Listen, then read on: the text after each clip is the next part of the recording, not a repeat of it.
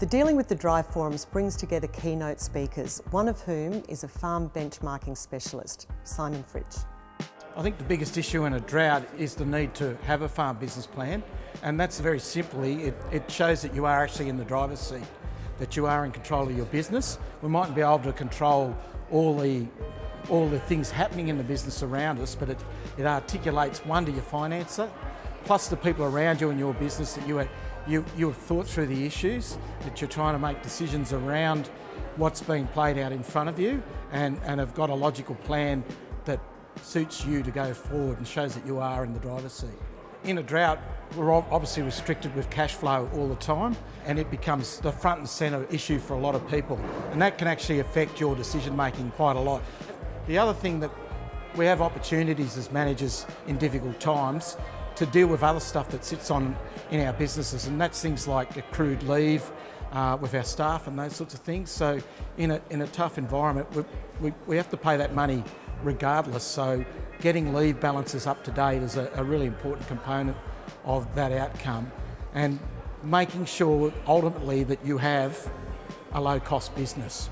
And that's not an easy thing to establish as a farmer, and one of the best ways to do that is actually to measure that result, be involved in a benchmarking group and understand where your business sits in terms of its cost management.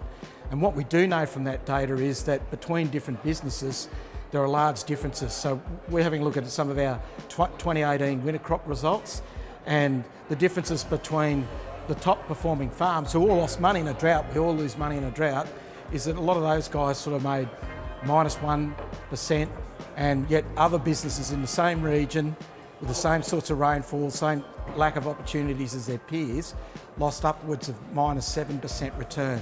Take that on a $10 million asset.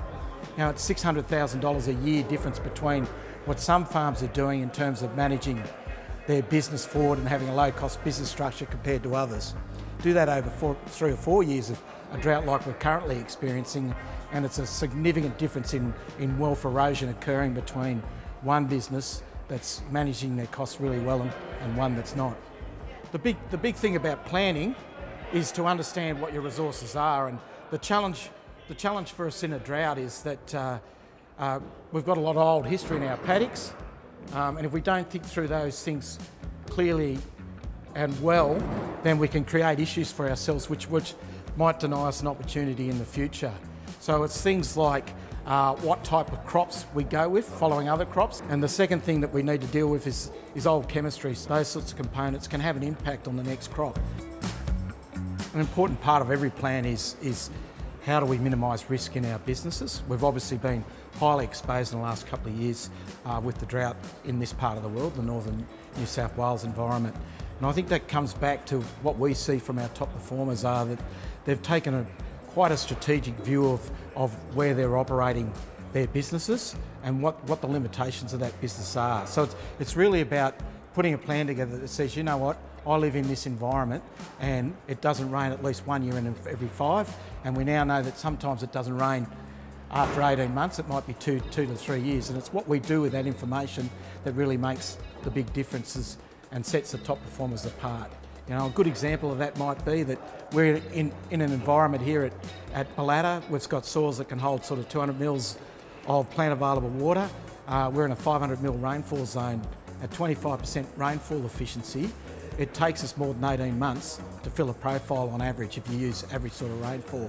So it's what growers do with that information to build a resilient business that creates margin for them is the important thing, and the top performers do that so much better than the others in terms of trying to understand the risk around their business. And as a result of that, we see that they've built farming systems that enable them to capture reasonably well the upside, but they might give a little bit of that upside up just to take some of the downside away from the business, to take that out in their farming businesses. So examples of that might be fallow, that sort of stuff, a long fallow, introducing a bit more long fallow in the farming system in response to the fact that, you know, it's not raining as much as we normally would think. So we're trying to store moisture in the profile and not just running out and planting a crop every year for the sake of it. I think the big thing coming out of this drought is we're actually in an environment right now where ground cover's a bit of a premium. We don't have a lot of it left, and that's just probably from no fault of anybody's really over time. It's just an erosion of ground cover over time. So thinking through some of those issues becomes really quite important.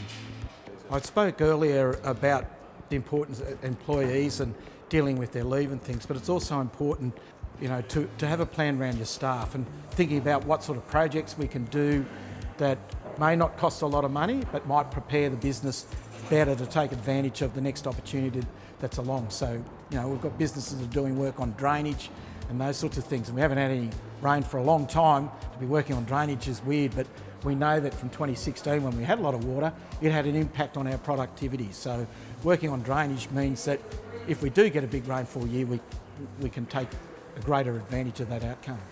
So in summary, when we're thinking about where we sit right now, I think it's really important to have a plan.